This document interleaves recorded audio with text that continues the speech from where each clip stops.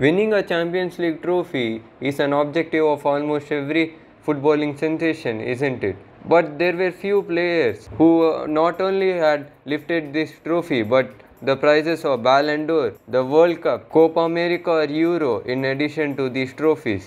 Let's find out. At number 6, Ronaldinho.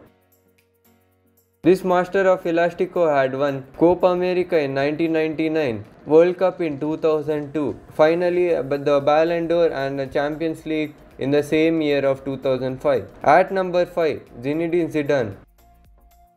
This bald-headed playmaking genius had won World Cup and a Ballon d'Or in the same year of 1998, a Euro in 2000 and a Champions League in the year 2002.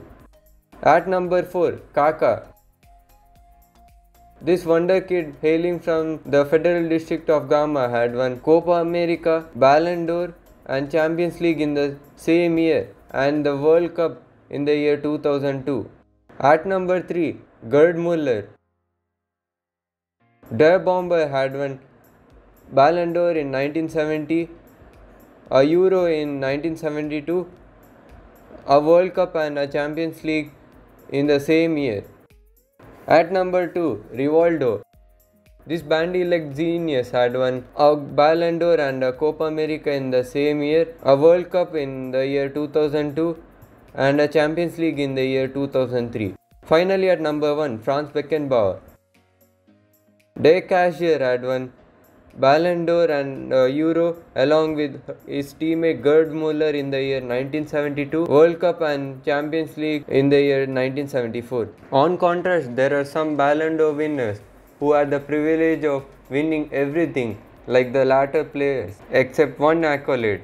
They are Matthias Sammer, who failed to lift the World Cup, Bobby Charlton, a Euro, Michel Platini fell short of a World Cup, Karl-Heinz Rummenigge fell short of a World Cup not once but twice, Ruud Gullit a World Cup, and so does Marco van Basten.